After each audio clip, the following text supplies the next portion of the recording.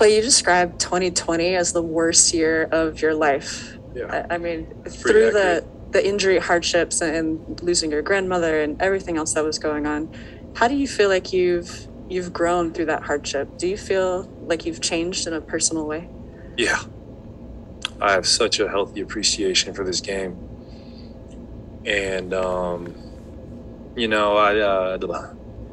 wouldn't really gloat in my past success, but when you have a lot of time on your hands, you can rewatch a lot of film. And sometimes I rewatch those and think, how did I do that? Or I can't believe our team did this. And that's what inspires me when I'm doing this rehab, to do that type of stuff again.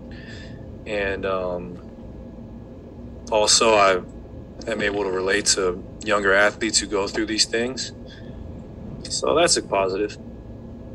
And I know you've always loved basketball, but would you say you've fallen in love with basketball again, or did watching that I've film? always loved basketball. Did watching that film make you fall in love with the Warriors again, or the situation? No, I always loved the Warriors. Like, it's the team that drafted me.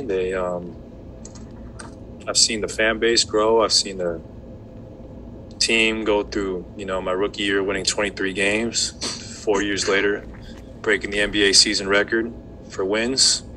16-1 in the playoffs, another record. So I'm very prideful to be a Warrior, and so should everybody else who puts on this uniform, because it is truly a privilege to play for this organization. Klay, Chris Alvarez, ABC7, welcome back. What's your response from your teammates like when they see you? I know a lot of people are excited to see you, but can you see it in your teammates' eyes when you're around? Ooh, yeah. Feeling like a veteran, and it's just been great to lean on these guys, especially over the last year. I got to watch a lot of them play so hard. I got to watch guys carve out a nice niche for themselves in the NBA.